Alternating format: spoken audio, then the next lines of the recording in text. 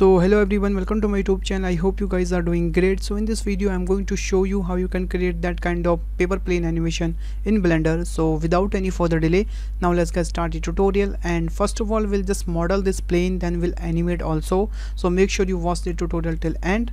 So first of all, I'm just going to my Blender, and here I'm in my Blender. So I'm just going to delete this default cube, pressing the delete. Then I'm just going to add one plane, pressing the shift A. Then I'm just going to edit mode of this plane, pressing the tab. And here I'm just going to add one edge loop in between here. Then I'm just going to move this edge little down, something like that. And then I'm just going to select these edges and going to my top view and going to scale as well, something like that. Here you can see.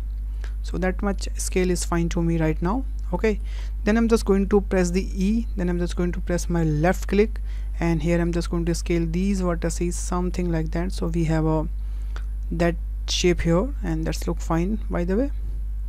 Okay, so we can check from the top view how much we need it. Yeah, I think that much is fine to me.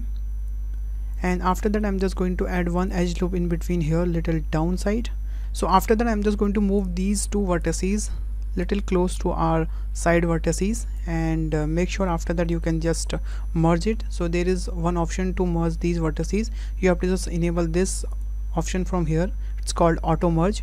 Then you have to just move it and leave it here, so it will automatically merge these vertices together. And same thing we'll do with here. I'm just going to move it and leave it here, so it will automatically merge both vertices here. Okay, and after that I'm just going to move these vertices little close. So I'm just going to scale it basically something like that, and then I'm just going to select these vertices and going to little close also, and then I will just select these vertices and do same thing. I think that's look fine to me right now. And then I'm just going to my left view, and I'm just going to move this vertices to upside, something like that. Okay, and we'll also move this vertices to upside also. So here you can see we have a that kind of shape here. Okay, then I'm just going to select these faces by the way, and then I'm just going to extrude it, pressing the Alt E, and here I'm just going to extrude along the normals, something like that. Yeah, I think that much extrusion is look fine to me. And after that I'm just going to select these vertices and going to merge it together, pressing the right click, and here you will see the merge at center. So here we have that kind of effect. Okay, and that's look fine. And we can move also these vertices little outside, something like that. So here you can see that's look fine to me, and we have a perfect paper plane here. And after done this modeling, we'll just move our shading panel, and here I'm just going to add one new material, pressing this new icon. Okay, and then I'm just going to delete this principal BSDF, and here I'm just going to add one diffuse node, basically diffuse BSDF, and going to place it here. And here I'm just going to give any color whatever you want. I'm just want a little sky blue color.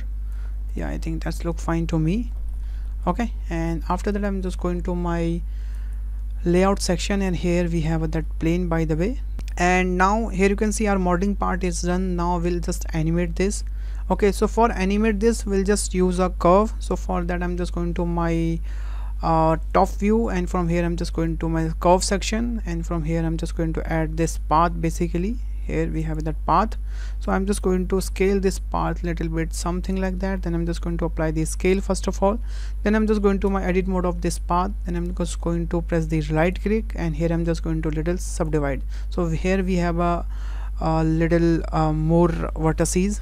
Okay, so now I'm just going to my left view. I think we have to go to my front view. Okay, so now I'm just going to my front view, and here I'm just going to move these vertices to up and down, so we'll get some sort of curve here. Here you can see, and that plane will be animate along with this curve basically. So here you can see, so I'm just going to do something like that, and that's look fine to me right now.